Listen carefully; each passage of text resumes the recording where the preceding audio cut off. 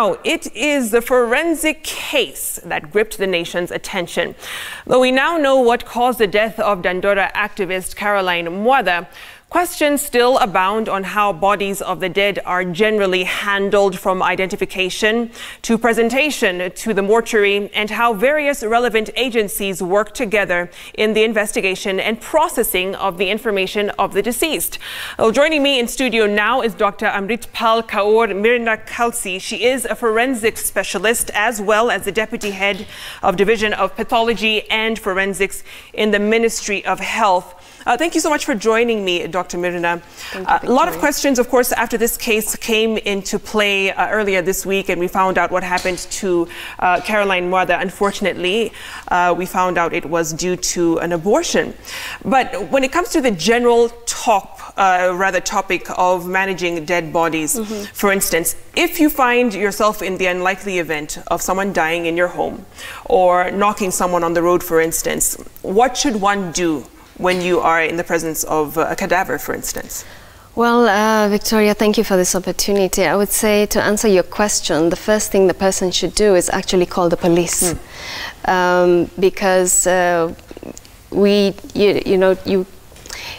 is the police who would then assist to ensure that a body is then correctly handled, because you need to know whether that is actually a sudden suspicious death, or the circumstances around the death are very clear and may not warrant an investigation. Right. For example, a natural death, or someone who has been ill, chronically ill for a while.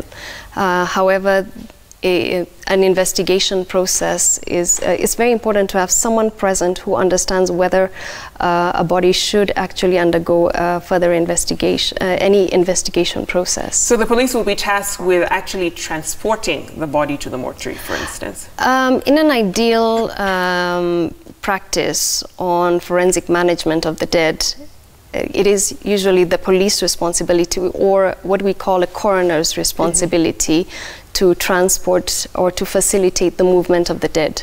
Right. Yeah. Now, when it comes to presenting the body at the mortuary, for instance, well, the one who is bringing it must identify themselves. Yes. Because that, of course, helps with investigations. How is this done, practically speaking? Well, I'll speak about the ideal standard. Yeah. Ideally, when somebody is bringing a body to a mortuary facility, it is actually, what is happening is a transfer of custody from one party to another, that this is a deceased person.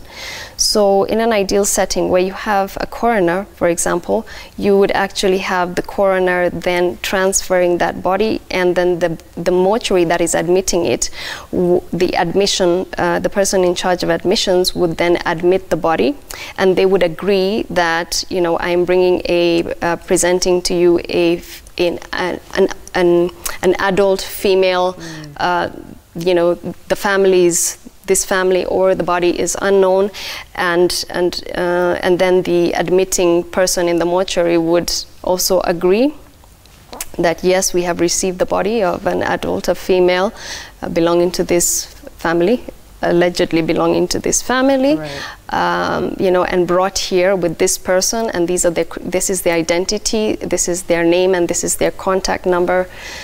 So that's ideally how it should work. And in the case of an unidentified body, for instance, and of course we saw that happen with Caroline Mwatha, she was put under a different name, which caused some of the confusion when the family was looking for the body. What happens in terms of trying to find the identity of this individual? Well, you know, people go missing every day globally, and either that person is missing somewhere alive, or they are missing somewhere deceased. And some people even facilitate their own disappearance, you know, when you have identity theft and things like that. So, so sorry, just remind me. So basically trying to identify a body that we don't have their names. So when you have these unidentified bodies, you know, there is a procedure, ideally according to the international standards on best practice on how to manage these bodies, is that if you're in the mortuary and you receive a body that is unknown, because the person who's in the mortuary does not know who this person is. You know, you could be receiving anybody from anywhere. In terms of like someone is picked by the road, you know, deceased person, and you don't know the identity of this person. There must be an investigative procedure to establish the identity of this deceased person. And some of those standards or guidelines that exist internationally are, for example, what kind of body do you have? So you take preliminary notes. You know, we have an adult, unknown, human, female, black hair. You know, you describe some forms have the color of the skin, you know, color of eyes, you know, wearing, like, for example, wearing a blue watch and this blouse and wearing a skirt, or these are the shoes. So basically documenting all the biological data of this person that you can see visibly, and then also the associated evidence like the clothing, the shoes, and all the other effects, and which is why we always say whenever somebody has passed away, we never remove personal effects from them, unless, of course, you have situations where it is actually an emergency to do it. So now when the body's in the custody of mortuary, for instance, now autopsy procedure begins. What does that entail, and who can actually request for an autopsy? Because you've seen in many cases where several parties ask for an autopsy to be conducted. Who is authorized to make such a request? Basically, as long as you have a sudden suspicious death, for example, in Kenya, and these suspicious deaths all over the world, they warrant an investigation. So it is the police who request the forensic pathology service, or the forensic medical service, in essence, to establish the cause, the manner and mechanism of death of that person. And when it comes to storage as well, because many times you're also dealing with an active police case in investigations, for instance, more needs to be done in terms of getting more evidence from the body. How should it be stored in a proper way that they're able to retrieve some of this? Well, I think that the thing is that evidence, it is crucial that evidence is collected as soon as possible. Evidence can get damaged, it can get destroyed, it can get contaminated. So as soon as is feasibly possible, then you would do the post-mortem. Now, we also need to understand that sometimes you don't have as many specialists in a certain field with all the kind of probably the work that is there, because, you know, issues like to do with births and weddings and deaths, you will always have a larger figure than you have people to handle them necessarily. So I think this is probably just not just a Kenyan challenge, but rather a regional challenge, a global challenge, you know. And with catastrophe or pandemics, it's worse.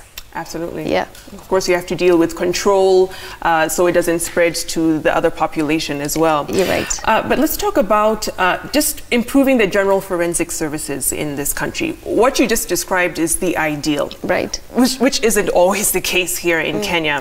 But what needs to be done to at least deal with some of the gaps? Because, of course, that later on impacts on whether someone gets justice in a courtroom, or whether a family member gets closure to find out what was the cause of death of their loved one. But when we're looking at just the general structures here in Kenya, what needs to be improved when it comes to forensic services? One, I would say, at least for missing persons, I mean, there are databases that exist worldwide, and you know, Kenya is like the home of, it's like the Silicon Valley of Africa. So to have somewhat of a digital platform where you have ante-mortem information. So when a person goes missing, to add to the recording that the person has gone missing, you also are able to say, okay, the person goes missing on this date, they were last seen wearing this, they were in this neighborhood, and you know, information is collected about this person. And you can collect various kinds of information, dental information. You know, if this person was in the military, you would collect all the military information on this person. Maybe they had a surgery. Maybe they had an amputated leg. So you collect that information on one side, and that's called ante-mortem information. And then you create a platform similar to that, but a post-mortem one. So you say, you know, a body arrived of an unknown adult male, you know, the body was fingerprinted, the body went through a radiology, post-mortem was conducted, this was, the body was found in this area, you know, autopsy procedure was conducted, and, you know, this is the cause and the manner and mechanism of the death of this person. Right.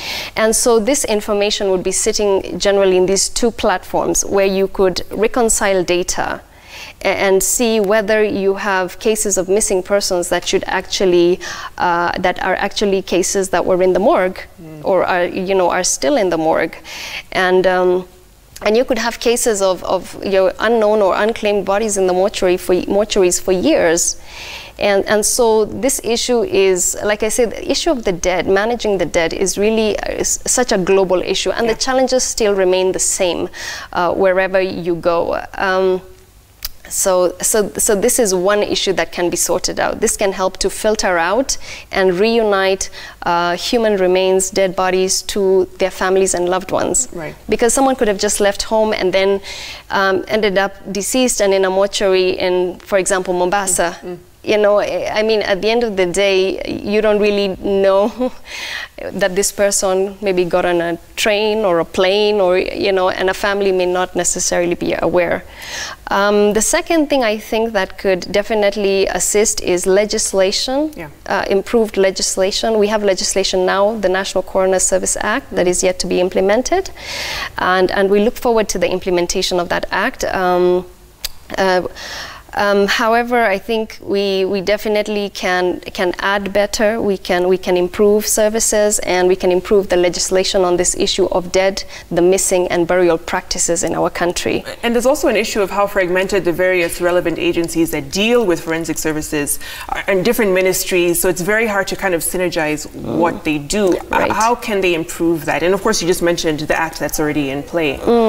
Well, I think there has to be a concerted effort, which I think is currently, there is some attempts to ensure this, but I think being in different kind of structures with different stakeholders doing some forensic work here or there or in different segments and programs, the fragmentation is something that there needs to be more, I would say, to improve cohesion in the provision of police forensic services, medical forensic services, and lab and science forensic services, because the cohesion of these services enables, like, for example, the prosecutor's office because they're a beneficiary of making sure that that chain actually is not broken at any point in time. Right. Before we wrap up, there's a question here from Dr. Mwatha on Twitter saying, can a coroner using expert knowledge distinguish between a normal post-abortion death and a disembowelment? Sorry, could you read the question to me again? Can you distinguish between a normal post-abortion death and a disembowelment? Okay, according to the National Coroner Service Act, the way it is now, it doesn't stipulate in detail who exactly a coroner is, and in many countries you would find a coroner does not necessarily have to be a forensic, what we would call a forensic medical examiner, but so I would say, given if you are dealing with a forensic pathologist, then they would be able to make that differentiation. But if you're dealing with a person who is non-technical in forensic pathology, then that would become a challenge. Right. Yeah. So, and I hear him. I understand him, and I think things need to be better defined. And this is what I was saying, that I think adding on the legislation more comprehensively would assist the system. Absolutely. Thank you so much. And of course, trying to shed light on an area many times is seen as a low priority when it comes here to Kenya. Thank you so much, Dr. Myrna, for your time. And let's take a short break here on Citizen Weekend. We have much more ahead, including sports news. Stay with us.